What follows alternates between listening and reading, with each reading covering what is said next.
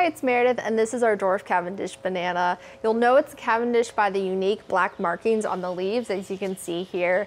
It adds a unique flair to it, but other than that, it's a banana. It's so fast growing and adds a nice tropical flair.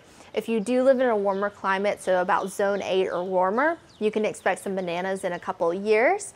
The more tropical it is, the more bananas you can expect, or the quicker. It does need a long growing season to actually produce the fruit. But if you live in a colder area, you can still enjoy this plant just as much. Just plant it in a container and bring it in when the climate gets too cold, and enjoy these big, beautiful leaves year round.